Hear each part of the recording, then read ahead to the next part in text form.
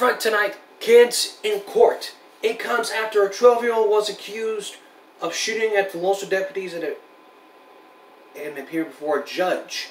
This happened on Thursday.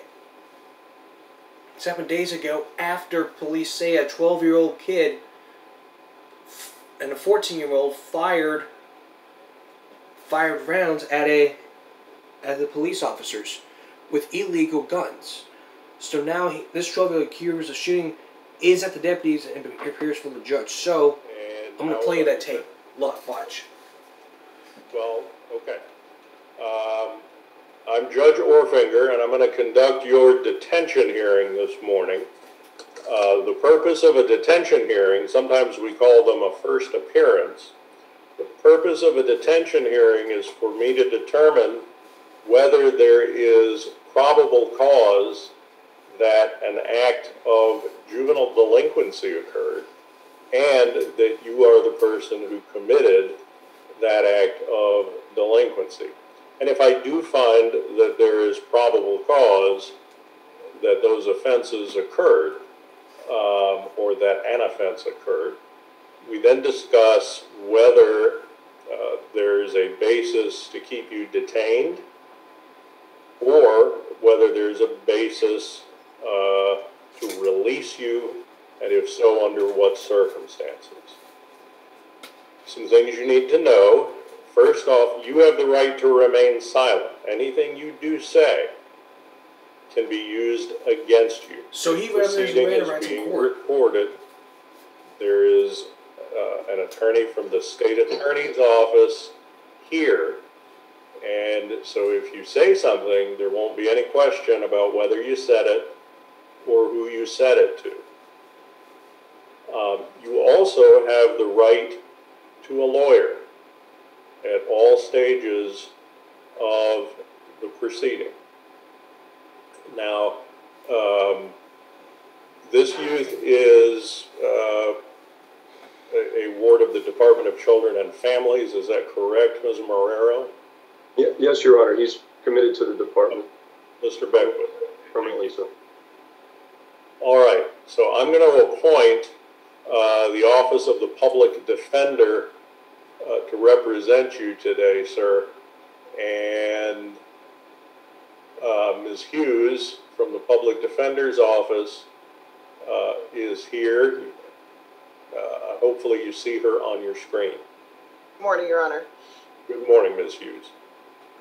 And I said there was an attorney from the State Attorney's Office. That is Ms. DePaula.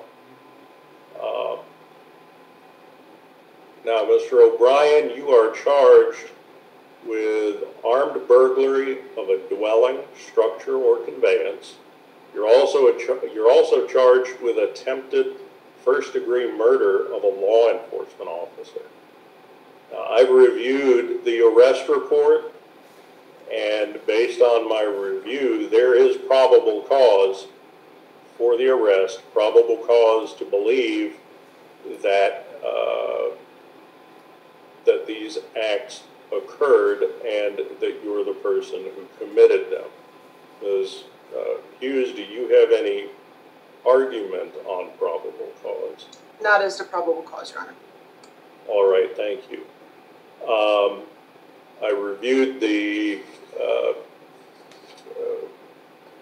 score sheet prepared by the Department of Juvenile Justice, the detention screening instrument.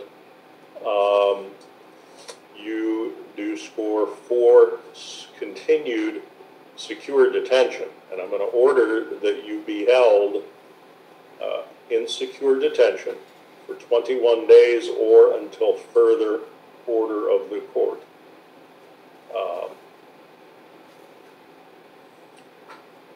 At this point, that is about all we can do for this morning, other than to set an arraignment date. This is going to be in Judge Gaustad's division on the west side. Do you want to set an arraignment date today, Ms. DePaula? Yes, Judge, if we could set something approximately 3 weeks away, close to that 21-day mark. Okay, the 21 days will run on June 23rd 5 p.m. Madam Clerk, what have we got? We can actually set that on June 23rd at 10:30 a.m. And Judge, would Your Honor agree to a secure detention review on the 9th, which is our next court date with Judge Gosted? Any objection, Ms. DiPaolo? Yes, Judge, we would object to that. He's forced for secure detention, and the state needs time to be able to make a filing decision in this case. The 9th is not going to be a sufficient amount of time for that to take place. With Your Honor, ultimately, we're not asking for an arraignment on the 9th.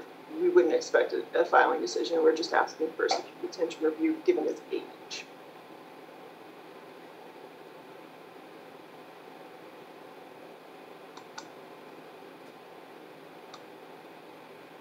Well, I don't see a basis to do a review. So we'll just leave his arraignment set for the 23rd, and I'm sorry, Madam Clerk, at what time? 10:30, Your Honor. All right.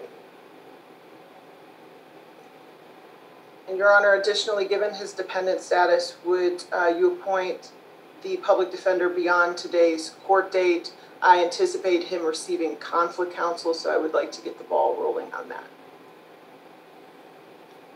If conflict counsel is going to be necessary,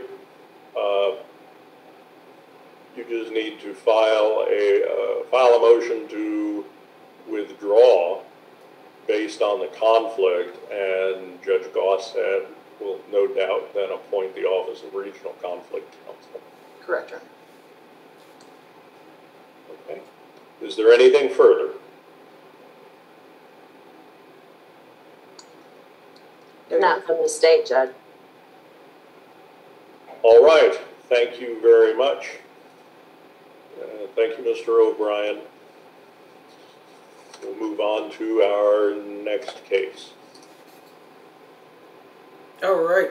So now, what we now know is that he's being held in detention for 21 days. So that's going to be until June 23rd. And at that time, we'll know if he got special counseling. But what does the sheriff have to say about this? Coming up on Monday, we'll hear from the sheriff about what had happened during that shooting, and we'll hear from the sheriff and he'll tell us his side of the story. And we wanted to see what would the sheriff say. But he will speak out, and I'll dedicate that half hour to the sheriff. I'll have that for you on Monday.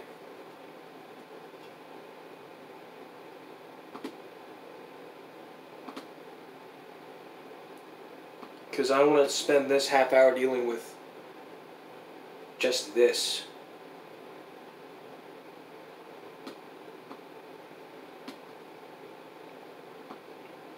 Because we got other things to talk about here.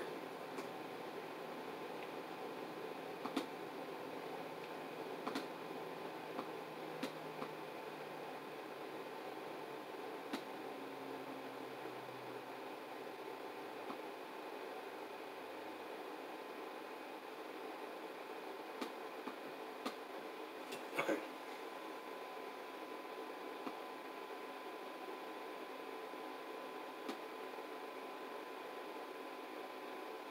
Next, we're going to tell you about the safe place for troubled kids, and I do mean troubled kids.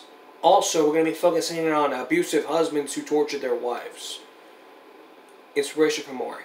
Stay tuned. Up front tonight, child abandonment. Child endangerment.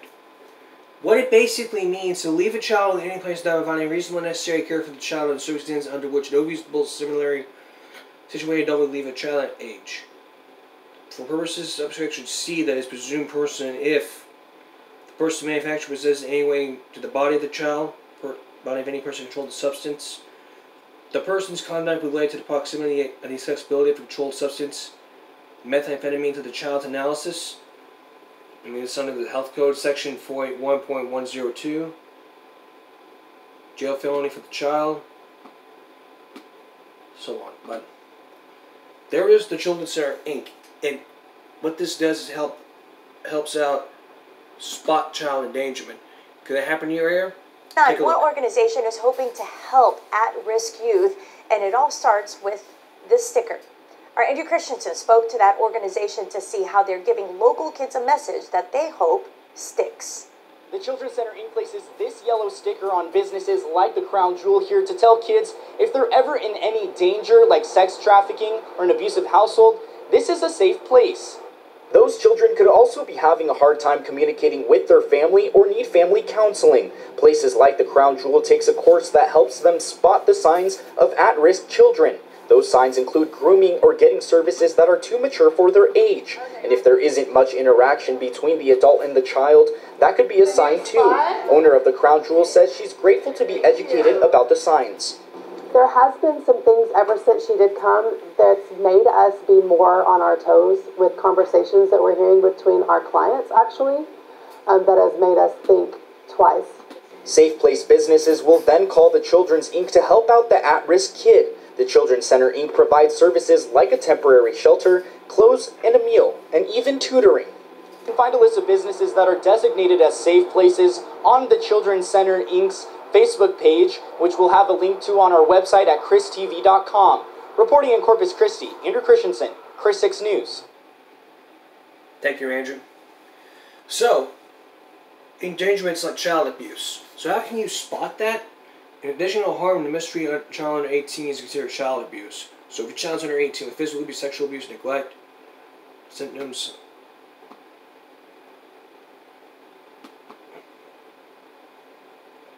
there are ways. Offer your child love and attention. Don't respond in anger. Think supervision. Know your child's caregivers. Improvise when to say no.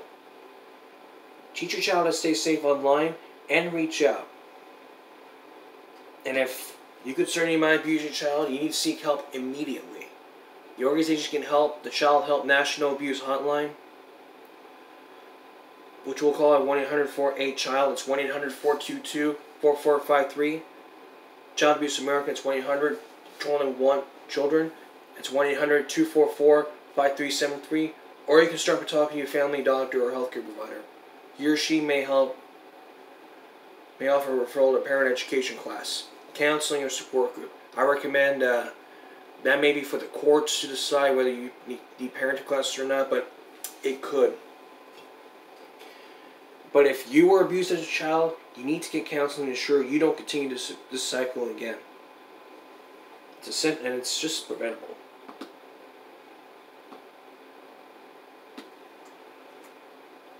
And the Children's Center Inc. is going to help out in any way they can.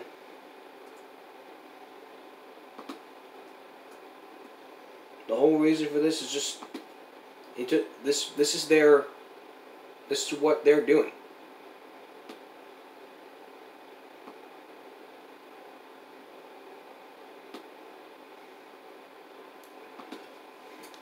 And we'll have the Children's Center's Facebook page in the description below so that you can understand. And if you're in Corpus Christi and if you want to look up this person,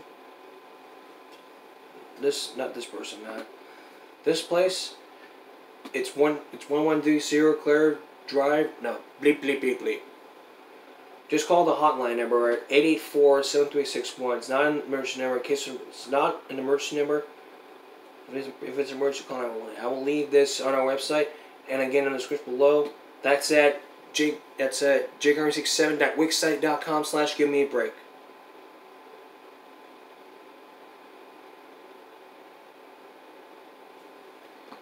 That'd be great.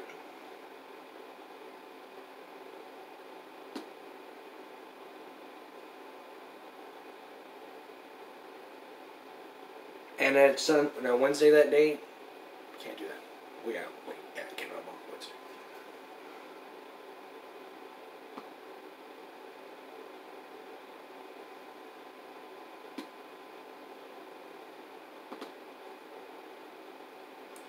And coming up on June 16th, there's going to be the fundraiser at Pizza Hut.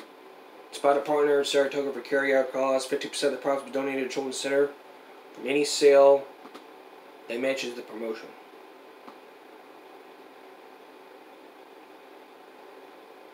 That's what they're doing. And if you're there, and you want to help out, you can go there. You can go there to help support. There's more going to be break when we come back. Have you been trying to buy appliances like dryers and refrigerators? Well, there may be some use for you. It's hard because it's not because of the pandemic. Here's the latest from Inside Edition. Take a look.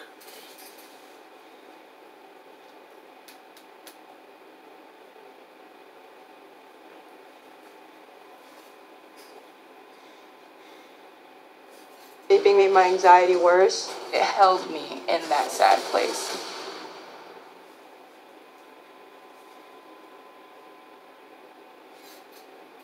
If you're in need of a new appliance, get ready to wait. At this appliance store on Long Island, New York, customers are waiting as long as 8 months for certain types of refrigerators, a shortage that doesn't seem to be letting up anytime soon. Not just refrigerators. Nationwide, there's a shortage of major kitchen and home appliances brought on by pandemic-related manufacturing backups. Have a hole over here, I have a hole over here. At AHC Appliance Store, owner Sandy Tao shows us empty display cases, something that's never occurred in her store before. This has definitely been the most disappointing, unprecedented year that we've ever seen before. A quick tour of her store shows us just what customers are facing.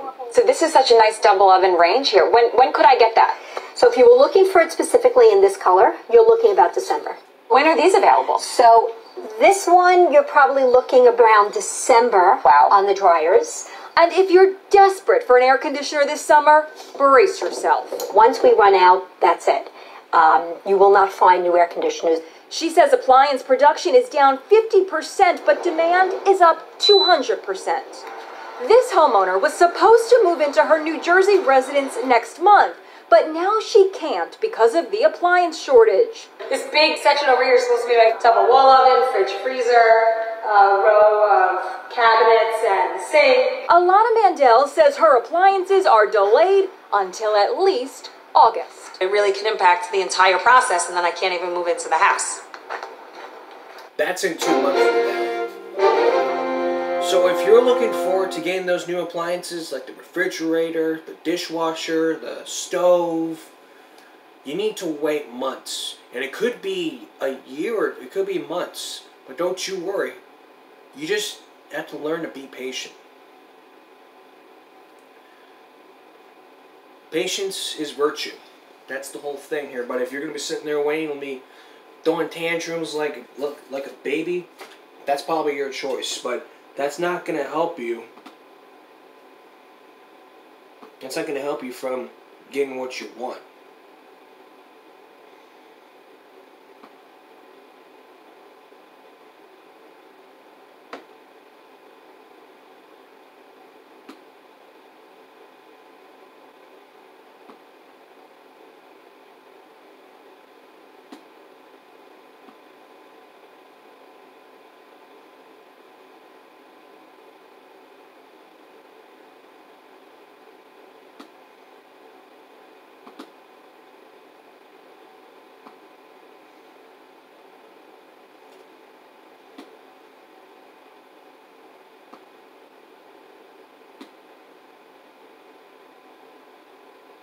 Okay, let's see what we got here.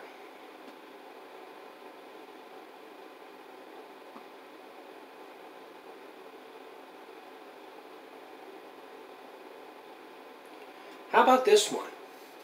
If you know this guy who was the man who shot Reagan, he's now a songwriter. Take a look.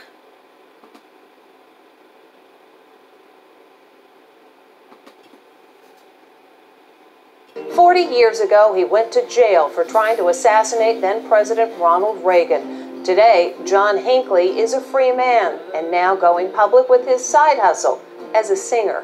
It's John Hinckley belting out love songs on YouTube. In 1981, Hinckley wounded President Ronald Reagan in a failed assassination attempt. He said he did it to win the heart of actress Jodie Foster. Hinckley was found not guilty by reason of insanity and spent 35 years in a psychiatric hospital. Now 64, Hinckley has been living with his mother in Virginia. He has posted his love songs anonymously but received almost no views. So Hinckley petitioned a judge to allow him to perform using his name. I create things that are good, and like any other artist, I would like to profit from it and make money from my art. He got his wish, and Hinckley's name is now on his YouTube page where he sings tunes by Elvis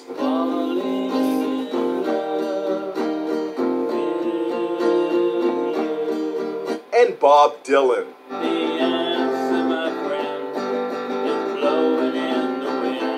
He even performs an original tune, Majesty of Love. This is the majesty of love. I wonder what the families of Ronald Reagan, Jim Brady, what Tim McCarthy, the Secret Service agents who was shot, not to mention Jodie Foster. Lives are changed forever. Yeah, I wonder what they all think about this. Since his release in 2016, Hinckley has been receiving court-ordered mental health treatment. Exactly. So congrats to that assassin who, to the former assassin, I should say, for all his hard work in becoming a songwriter. And hey,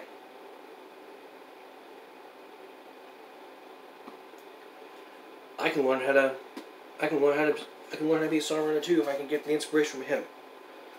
Now to something that I think you may not like. This happened in North Carolina where he got denied a diploma first. This student was denied a diploma who wore a Mexican flag over his gown. Let me read you a portion of this article. A North Carolina community is under uproar after a graduating senior in the local high school was denied his diploma. According to the witness video shot during the high school's graduation ceremony, the student was wearing a Mexican flag over his gown when he walked across the stage. He received his diploma holder, but when he went to retrieve the actual diploma, he was refused and allegedly told he had to apologize.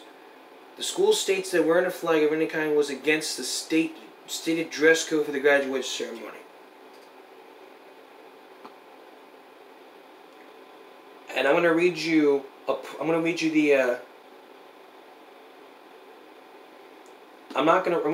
portion of the statement. First and foremost, we strongly support our students' expressions with our heritage at appropriate time and place. Graduation dress code is clearly shared with students ahead of time, and wearing a flag of any kind is a violation of the dress code. Allow students to decorate their border boards, nod creativity. Students, right, for last night, future seniors, so he violated the dress code. I think that was his good punishment. But if he came up here and told his side of the story, saying, this and that and the other, he really should apologize. Back in a moment. Tomorrow we're going to tell you what the sheriff said about what happened. He'll tell us his side of the story of what happened. Then you're going to meet a guy who goes undercover catching predators in Corpus Christi. He'll tell you what he does, and we'll show you the clips. Look for that on Monday. And that's all. This is Give Me a Break Saturday going to Sunday. We'll see you again for Give Me a Break Monday. Have a good night, everyone. I'll see you Monday.